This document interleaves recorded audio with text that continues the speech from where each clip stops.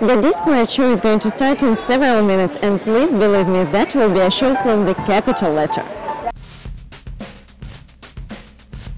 Hi, darling. How are you? Hi, fine. And you? I'm fine. You're always very good because it's like the day of the show, so... Yeah, she looks a long day, honey. Lovely bow. Gorgeous, honey. Boys are very beautiful. We are in 1940s, Paris, jazz club, sort of. You know what, we're going to see it, we're going to take you there and then we're going to come up to the future and say this is how we see it. You know, it's our interpretation of what it might have been or could have been or should have been back in the day. So you're flying a time machine, kind of. Kind of, yeah. in our mind, And it's not always accurate, you know, I think that's the fun part. So the inaccuracy, it makes it more fantasy and more different and maybe not what you should expect. I mean, we're not historians, we're designers, so... And we'll give it to you as our point of view of what we think it could have been or... I saw a lot of details, very glamorous look, right? Yeah, it goes from men to dames to ladies, you got it all.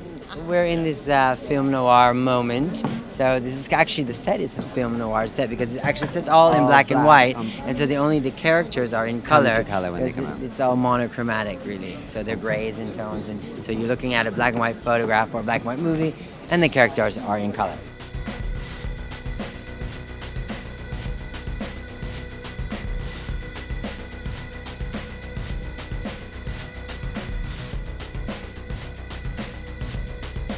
Are you working constantly with Dean and Dan Caten, or it's the first time you're collaborating? I've been working for them for the last almost 10 years.